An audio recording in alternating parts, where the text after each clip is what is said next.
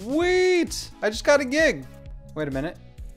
How much should I charge? Now that question I struggle with a lot. How much should you charge for your services? Almost get a little anxious when you get a gig, because what is a good price? Are they gonna say no? These are all common questions that go on in my head every single time I get a gig. So over the years, I kind of figured out how much I'm personally comfortable with charging, from the minimum and all the way to the maximum. And I'm here to share that with you.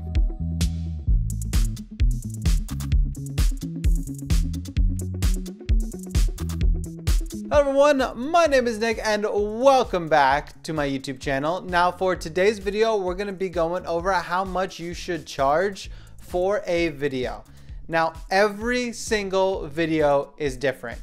Every single production is different. Some shoots are 10 days, some shoots are 2 hours, some shoots are for friends, some shoots are for business acquaintances. There are so many different scenarios in which you can get hired. So it is really hard to pin down the exact amount to charge per video. Now this video is for videography purposes. I'll cover the photography side in another video, but this one is only for videographers. Sorry. So for this example, we're gonna do a 1-minute product video for a client. Now, like with every production, I'm gonna break this down to 3 separate sections: the pre-production aspect, the actual production, and post-production. Because a lot of people forget about the pre and the post. They only think about you actually filming the video. And there is a lot of hours dedicated outside of the actual film day. It is important always to write an invoice and break down the exact services that you're providing. So the pre-production, the production, and then also the post-production.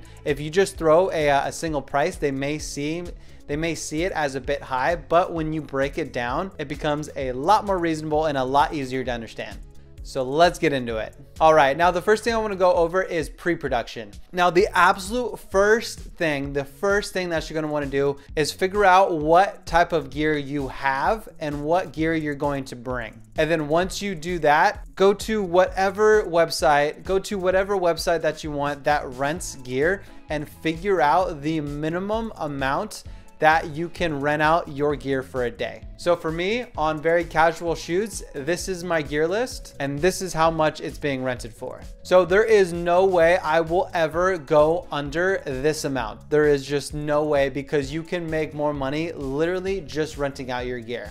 And also, never forget about insurance. So a good way to start is to look at your gear and figure out that price point. Now, once you got all the gear stuff figured out, we're gonna go into the pre-production. And that is the shot list, the script, the setup, the location, all this stuff you do need to figure out. Now you could hypothetically just use your bedroom if you just want it in front of a white screen, or you can go outside and shoot out in the wilderness, depending on which product that you have. So the pre-production element may not take that long, but always add those hours into the final tally. So for a video like this, it may take about 2 to 4 hours for pre-production. So on the low end, I would charge $50 to $100. Let's add it to the sheet. All right, now the next element of this is the actual shoot day. Now this is where you devise your day rate for your services. If you are on more the beginner end, you could do on the lower end of the spectrum. If you are on the more advanced end, you could do the higher end of the spectrum. Now this day rate is completely up to you and what you feel comfortable with trading your services and your time for cash, essentially. Now living in LA, I've been a part of a whole bunch of shoots, and on the low end of a day rate for a videographer, it's about $250 to $300. Now on the high end, I'm not gonna say high end, because high end you could charge whatever the heck you want. Like that top 5, 10% of talent, they could just charge whatever they want. So I'm just gonna say the above average is usually around the $600 to $800 range. So at minimum, it's around $250 to $300, and at the highest that I've seen for just above average is around $800. Now, if you are new, I would start in the lower end and then gradually build up as your confidence and your efficiency and your skill set rise. But I would start off in the lower end and then gradually build up. So we're gonna go right in the middle of those rates, and then we're gonna add to the sheet. All right, now the wonderful post-production, the third step of any production process.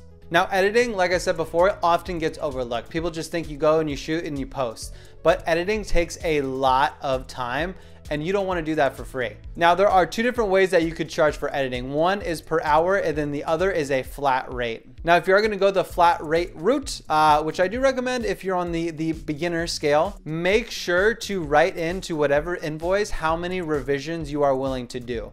Essentially, if you don't do that, they could just ask for revision after revision after revision after revision, and you could be working on this project for 6 months. Trust me, I've seen it happen, so always write in the amount of revisions. Now, if you're gonna go on the hourly route, normally what I've seen on the lower beginner end is about $18 to $20, so we're just gonna stick with 20. And then on the more advanced or above average end, it's around 60. So if you are gonna go the hourly route, you will have to estimate how many hours this project is gonna take you, which is kind of hard when you're a beginner. But as time moves on, you kind of know how long specific things are gonna take. And I don't know if I mentioned this before, but the rate that I've often seen for people just throwing in their editing services for the beginners is around $100 to $200. So we're just gonna stick with $150. And on the above average end is the $500 to $600 mark. So let's add everything.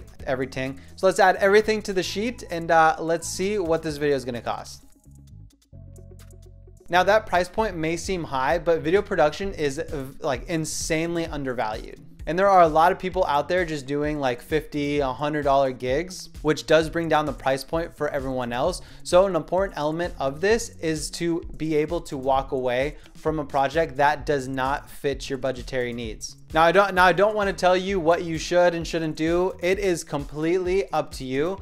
But in my advice, this is the minimum amount you should be charging as a newbie. And this is a minimum amount that you should be charging as a kind of like right in the middle. But in the end, it is your time, it is your gear, it's what you value. So when taking these gigs, you could charge whatever you like, as little as high as you want. But always keep in mind these three things and these three elements, because everything with video production takes time. And with every other job, they compensate you for that time. So why not with video production services? That is it. That is all I have for today's video. I hope you learned something. If you did, make sure to click that subscribe button. Now, if you have any questions about this, you can either send me an email or just drop a comment. I'll make sure to get to everything. Thank you so much for watching. I really appreciate it, and I'll see you in the next one. Peace.